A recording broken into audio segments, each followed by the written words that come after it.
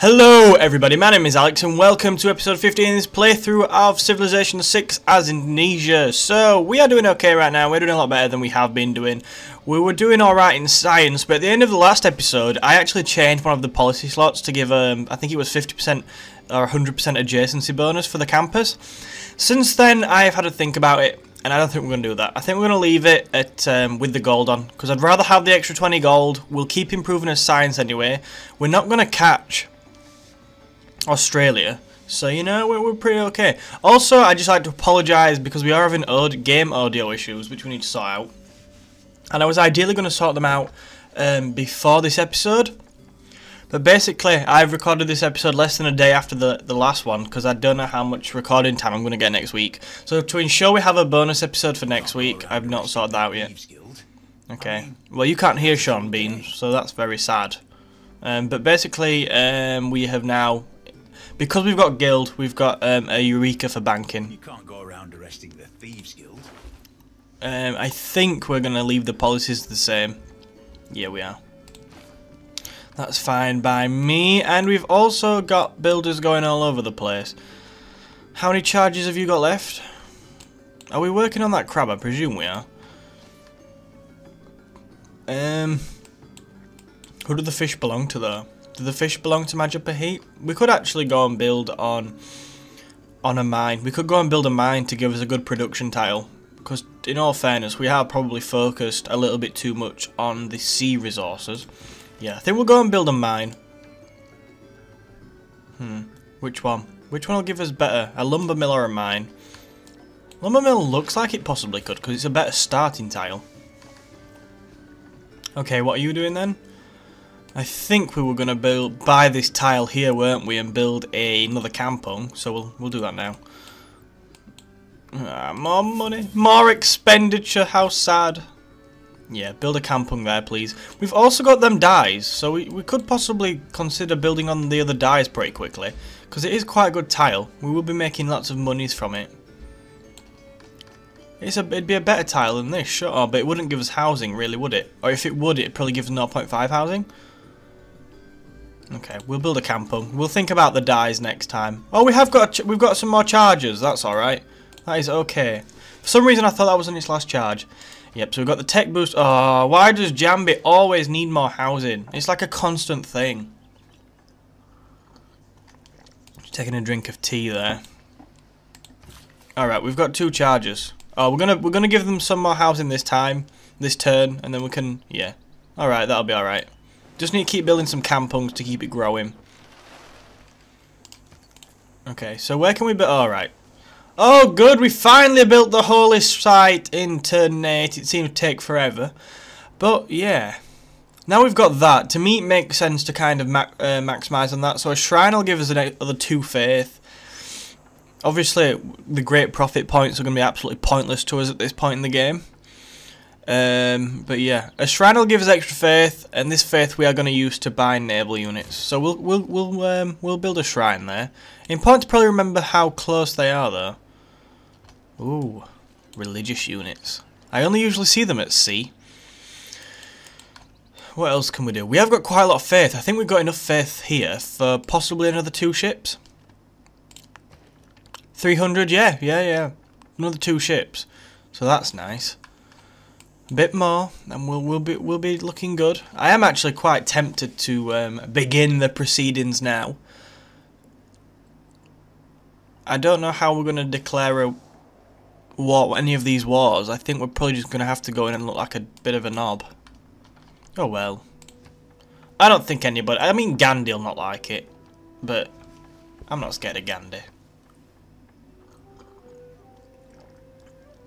He's a man of peace. He should be like, no. Although I disapprove, I will do nothing about this. Okay. The university won't be. It's not that far away actually, so that's something to start getting excited about. Like a kid at Christmas, waiting for his university on Civ.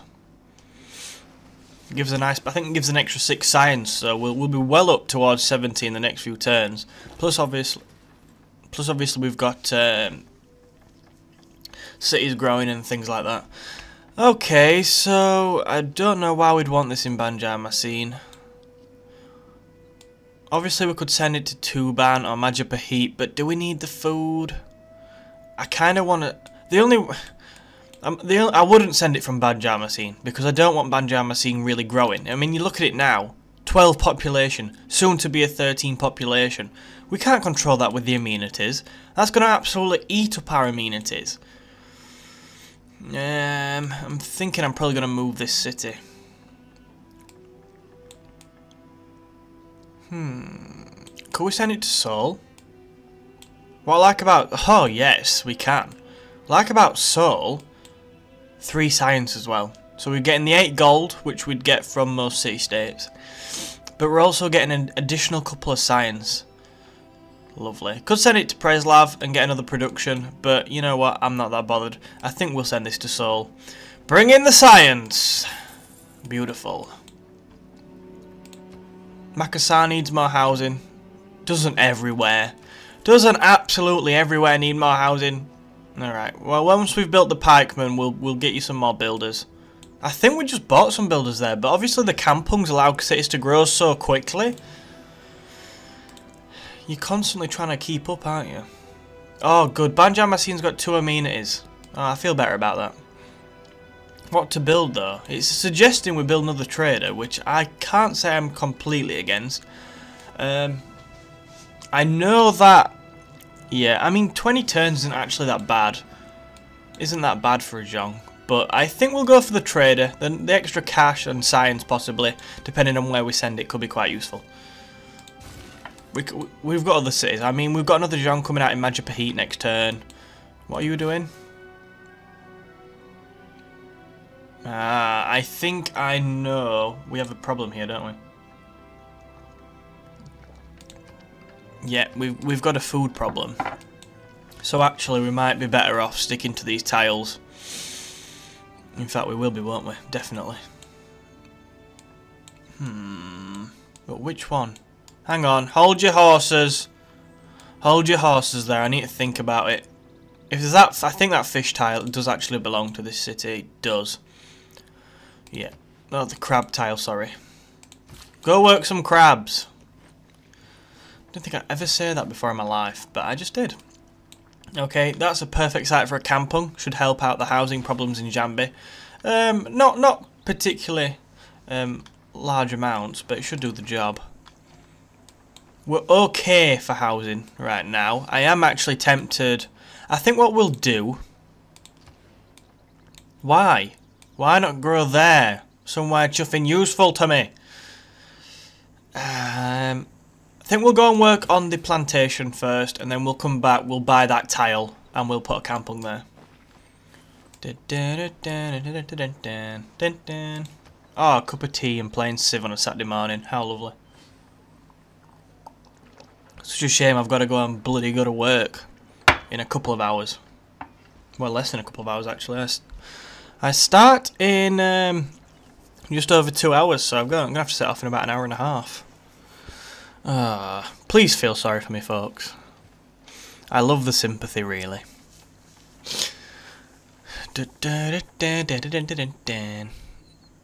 John Curtin, my friend. Why don't you send us? Why don't you become friends with us? He won't. He won't. Why is this turn taking so long?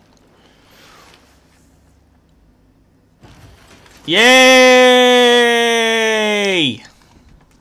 Not that I get overexcited about stuff or anything like that. I actually think, though, that puts us in an absolutely smashing position, if we use our faith as well, to begin proceedings against the Kama. I think that'll be. I think we'll take that pretty easily. Hopefully, we'll take that, or we'll be sieging that, and they'll come across with all their units. Oh, we better back this up with units. All right, it's a Mysore swordsman. I will get him rather scared then. They'll come across with all the units trying to reinforce, and then we'll pick them off one by one, laughing while we do it. Like, haha. Lol at you. Also, if we take the city, we'll grab the furs. Do we buy this time, or do we go for it? I think we could definitely take that, but I would just 100% want to be in a position where we can move units over here and take this as well, because this is a very, very nice city. In fact, that's much more desirable than the other one. So we just need to have a quick think about that, but I think maybe we could think about it. We're going to piss a lot of people off. Probably the whole world, seeing as nobody seems to have been at war all game. But you're not to worry. We've got to do what we've got to do. I fancy going to war with somebody. I'm a very angry man.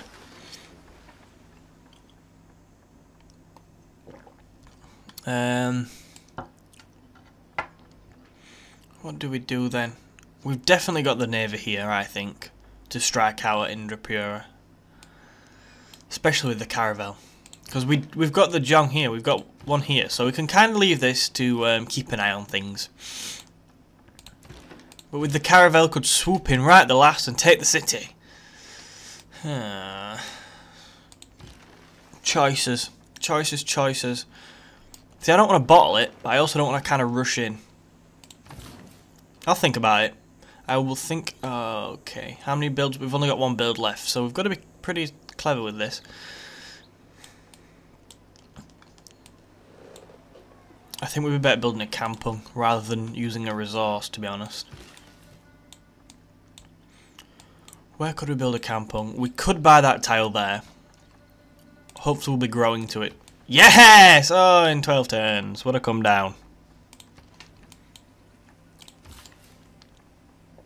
Yeah, we can build one there, but I don't think it'll give us the house. It will give us the housing. It'll give us a housing in production, although we won't get the growth.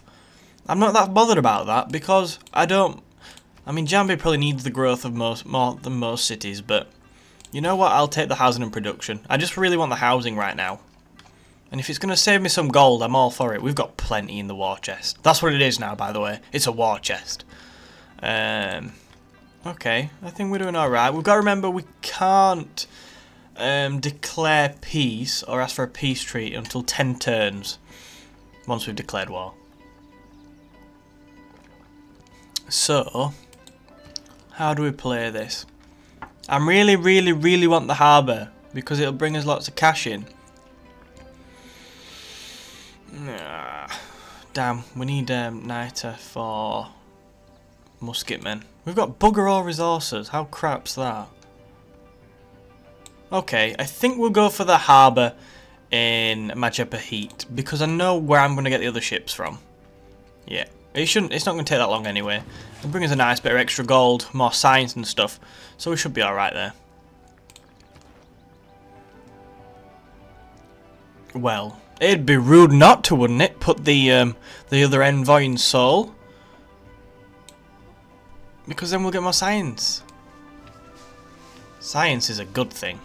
Okay, I think we definitely will. That should give us an extra 4 science, I think. Because we've got 2 campus districts, 2 in each. 4. I am good at maths, aren't I? Should show next turn, possibly.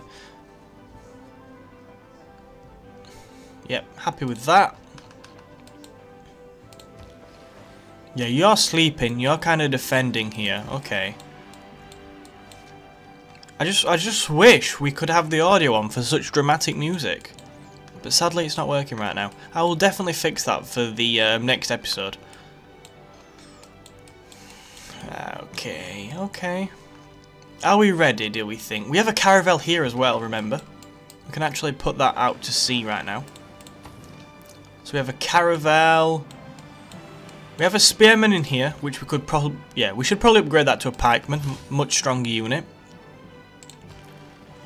Could keep them with the Zhong. That could actually be quite useful. We can always buy another pikeman in there. We should have the cash to do so if we really need one. So maybe if we took 3 of these. What I want to do first though, actually, before we declare war, is I want to purchase a couple of units with faith. So I think we'll go because we've only got... I think the Zhong's actually better than the caravel. Simply because of its range. So I think we'll go for a Zhong. I think we'll go for 2. We won't actually be that far off being able to purchase a caravel after that. But we'll go for a Zhong right now. And then next turn we'll purchase the next one. Unless we can keep one in the city this turn. I think we can actually. Lovely. So that's an extra 2 ships we've purchased. We've used most of our faith then. But it wasn't going to get used for anything else. So that now gives us 4 ships around here. Here's the plan of action, right? Oh, no, we have 5, don't we? I keep forgetting about that. We want to get that ship around here. We don't want to engage with the city. The city, there's no point with just one Zhong.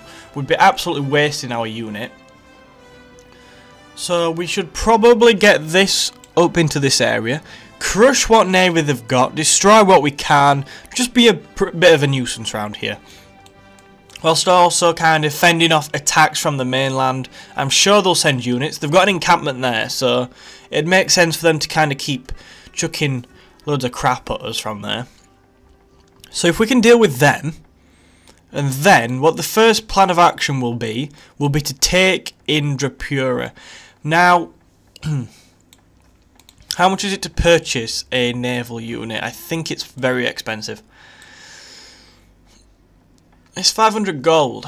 Now, I'm not saying I want to do this right now. It's literally as a backup in case it all kind of goes tits up and they start sending loads of units. So we should actually be able to afford, if we need to kind of hurriedly build a unit, we should be able to do that. But I want to take their cities as quickly as possible. Otherwise, war weariness, stuff like that. It's not good to be at war. It is not good to be at war. And it will actually hit us quite hard, I think. So what I'll do this turn is I think we're already denounced kind of thing. So I don't think we have a casus belli, really.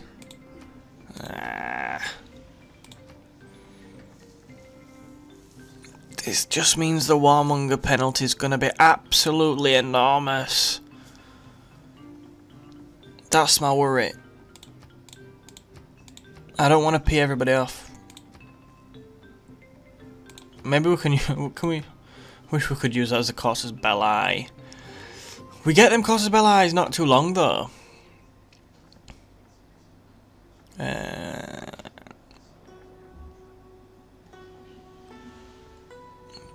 We could try. I think we'll wait till we actually get the diplomatic service and go for a casus belli. 5 turns though, that seems ages at this stage. We have the navy here anyway, ready to swoop down and support these in the attack.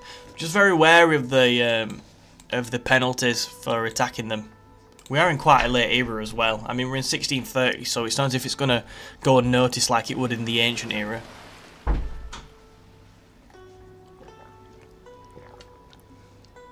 Bam, bam. Oh, great, look. Persia's declared friendship with Australia. Lovely, they're all in bed with each other. How nice is that?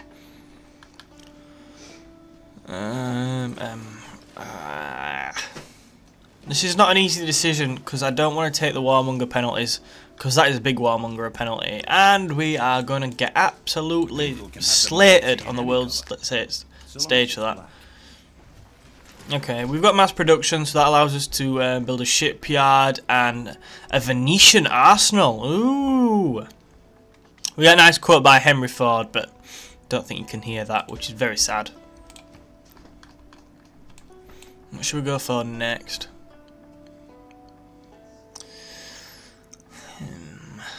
Okay. I think we'll probably go for this one. Yeah. Do we have a is the copper a mine or a quarry? I think it's a mine. I think it's a copper mine. We'll go for banking anyway. Get these out of the way.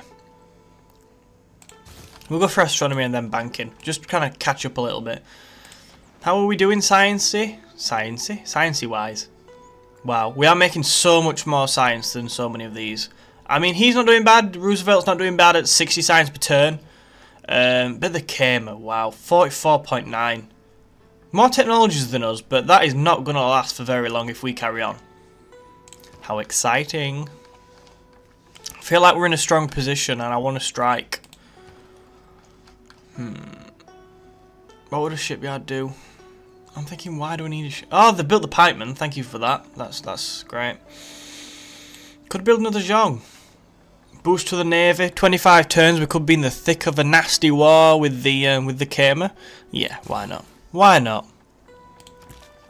I think we'll also. Oh, we've moved the pike. I think we'll send the pikeman over to Majapahit. Okay, that's fine. These always work better in formation, so maybe we should consider trying to get all them in formation if possible. Yay! Build a plantation! Plus 2 gold, and provides a little bit of housing. How nice. The shrine will be up next turn as well, so things are looking absolutely mint. Mint. I can't believe I used that word. I hate that word. No! Please move, Persians. Or is that our caravel? No. Whose caravel is that? Oh, it's Leventa city-state. That's an idea. We could actually attack a city-state. How cowardice is that? We could attack a city-state, but I still think the warmongering penalties would be pretty high for that. Declare war. I'm not going to attack Preslav. That's not the one I'd attack. Which one would we consider attacking, perhaps? Hong Kong? Very nice. Who's it? No, Caesarian. I mean, we'd look like absolute cowards. What would the warmongering penalty be? Surely there'd be a warmongering penalty, but can't. I don't know. I've not really attacked city-states before in the game.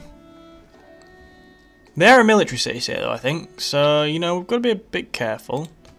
Let's go scout them out. Let's go scout them out.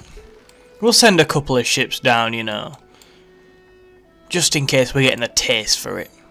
Ooh, look at all this. Oh, I just want to attack that. We could absolutely mince them right now.